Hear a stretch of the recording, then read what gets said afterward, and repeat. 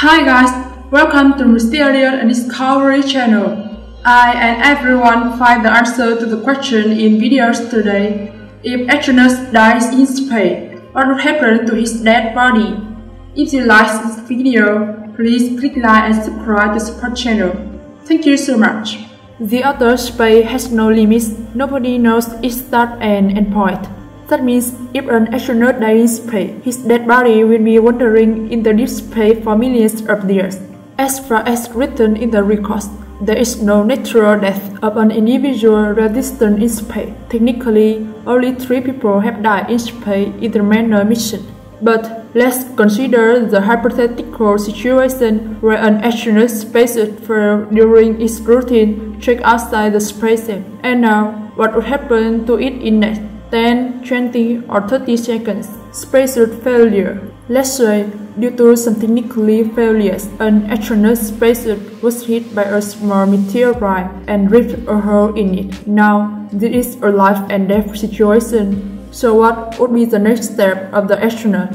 Unlike in science fiction movies, there would be no body explosion or a head pop as seen in the reality. But in the next 10 seconds, the astronaut will be losing his consciousness and unfortunately, due to the lack of air pressure, he will pass away. Everyone knows that the body of a dead person changes over time. This trend begins immediately after death and becomes more obvious every hour. But how does the decomposition process take place in space, where the conditions are radically different from the Earth? Dead body decomposition in space versus on Earth. Under normal conditions, a dead body starts getting the pale color and then the skin around eyes and nails turning into gray color, which is associated with the termination of the filling of blood and small vessels with blood. When the heart ceases to function, gravity begins to control the fluids in the body.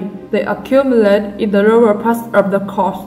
Blood falling down causes the appearance of cadaveric spots. In space, everything happens very differently. There are several possible scenarios of how the body will change over time. If an internal or external headshot does not act on the corpse, it will freeze through very quickly. A space corpse remains unchanged for many years. Today, science cannot say for sure how long a dead body can be in such condition without change. It's possible that it will live in airless space forever if it is not attracted to a planet or star. In this case, thermal radiation can hit the body, and after that, it will change beyond recognition or completely collapse. It's quite another matter if a headshot acts on the corpse. For example, if the disease will be in the outer atmosphere, there the body can heat up, but not to the extent that it's burned out. The corpse is dehydrated and will become reminiscent of jacket, and a rarefied environment will sterilize it.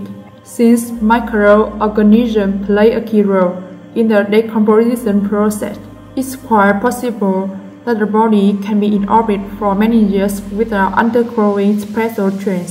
If the body is in a space, it's important whether the heating will work. If so, then the body will begin to decompose inside, while a bacteria-friendly temperature is maintained. If there is no heat sources, the suit will not affect the safety of tissues, and the corpse will freeze through as if it was without it. Let us clarify that this is just a theory, and it's actually very difficult to say if an astronaut dies, then how decomposition process of his body will go. A huge number of factors that cannot always be predicted can make their own adjustment.